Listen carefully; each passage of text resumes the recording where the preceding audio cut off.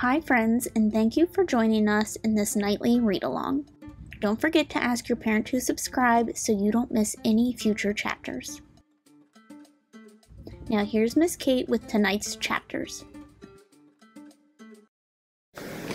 The Year of Billy Miller, Part 4, Chapter 3. Billy was in bed when he realized that he'd forgotten to work on his poem. His brain had been so full of other things there hadn't been room for poetry. When he came home from school, he and Ned had had a water fight. Then they tried to build a volcano in the garden. That led to making mud balls the size of oranges to let dry and harden for future use. After that, Sal let them cover nearly every inch of her with mud. By that time, Mama had come home. She and Papa decided that it was too hot to cook, so once Ned left and Sal and Billy were cleaned up, they went to Ruby's cupboard for dinner as a very special, almost the end of the school year treat. Being at Ruby's cupboard reminded Billy of the time he'd tried to stay up all night. So, for the rest of the evening, he was preoccupied with the idea of attempting it again with Ned as soon as summer vacation started. Poetry had been far from his mind, as remote as some unknown distant planet. But now he couldn't force the thought of it away. He slipped out of bed, grabbed his poetry journal and a pencil, and went downstairs to look for Mama. Mama was in the living room, lying on the couch with her eyes shut. A paperback book, cracked open, was resting on her stomach like a little tent.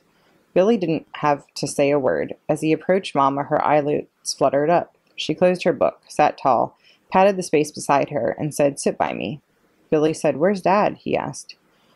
"He's in the garage. He wanted to work a little longer before bed." She tipped her head toward his. "What's up? Trouble sleeping?" Billy held up his poetry journal. "I was supposed to work on my poem about you." He paused. "I forgot." "Do you have anything to show me?" asked Mama. "I already wrote 2 poems, but Ms. Silver said to write another one." "Let's see what you've got so far," said Mama. After she read Billy's acrostic and haiku, Mama laughed softly. "I like them. You've got a great sense of humor, Billy Miller." It was funny. If a parent used a kid's full name in movies or on TV, the parent was usually angry and the kid was in trouble. But Mama and Papa also often used his full name if they were complimenting him or being all lovey-dovey. Billy turned to a clean page in his notebook. "Miss Silver said I could write a list of things you like, and that could be a poem. Poems don't have to rhyme, you know." He got his pencil ready. "Okay," he said, "what do you like?" "Besides volcanoes?" Mom joked. Billy smiled self-consciously. "Okay," said Mama, "I like being with you. I love it, actually." "Mom, I know you can't write that down." "Well," she said, starting over, "I like coffee." She paused. "I like chocolate." She paused again. She was talking very slowly so that Billy could keep up with what she was saying. His pencil was moving fast. He could fix his spelling later. "I like rainy days." Pause. "I like..." All of a sudden there was a thud. Something hit the window. They both jumped at the unexpected sound. "What was that?" asked Billy. His heart was racing. "I don't know," Mama replied in an uncertain voice. Mama hurried to the window and Billy followed. It was difficult to see anything but their own reflections with the inside lights on, so Mama crossed the room to the front door. Billy was right behind her like her shadow. Mama held out her arm, making Billy wait as she turned on the porch light, opened the door, and looked around. Then she dropped her arm and walked slowly along the porch window. "It's a bird," said Mama. "It must have been drawn by the light."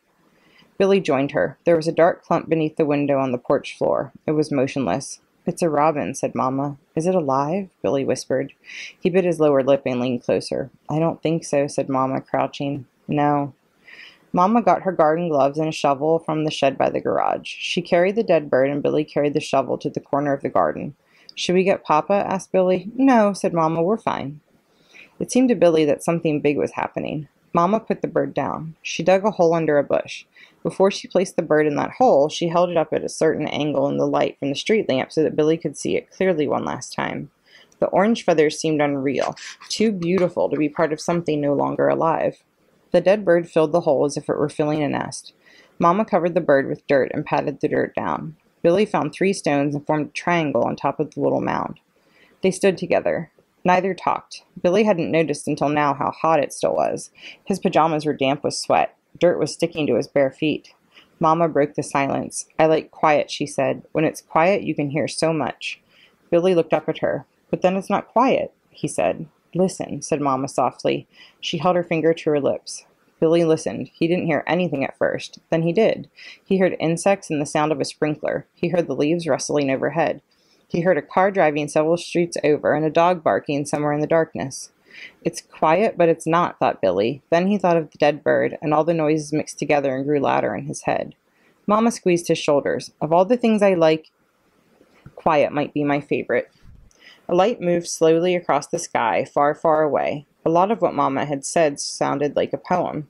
Billy hoped he could remember enough of it to write something down. The world ticked and hummed and rushed around them, and they stood together a bit longer in the darkness. This is the poem Billy wrote. Quiet Mom, by Billy Miller. My mom likes a lot. She likes quiet best.